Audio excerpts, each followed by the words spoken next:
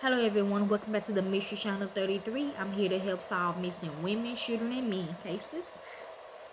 So let's begin. This by a young woman named Renee Gann, Gann, Brumfield, Brumfield. This is how she looks. Okay. She has been missing since September the 12th, 1994. From Abita Springs, Louisiana. She is classified as endangered missing.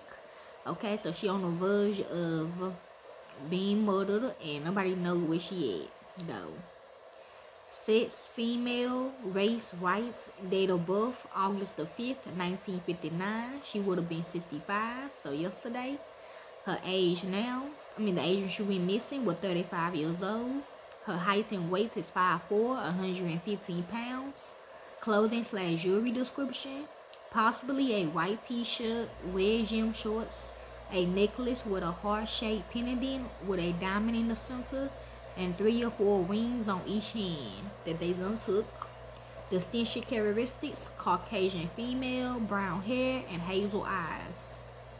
Details of disappearance: Brumfield was last seen in Abita Springs, Louisiana on September the 12th, 1994. She took her clothes and her car with her. Her car was found in the parking lot of her apartment complex the day after her disappearance. Brumfield had never been heard from again. Few details are available in her case. Investigating agencies is St. Tammany Parish Sheriff's Office, 985-809-8200. Source information: LA Repository for Unidentified and Missing People.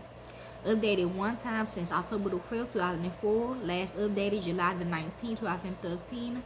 Case file is added. Okay, if you like to help with this case, I can. I don't do it for the fame or the money. I do it because it's what I love to do, and to the real families of these victims.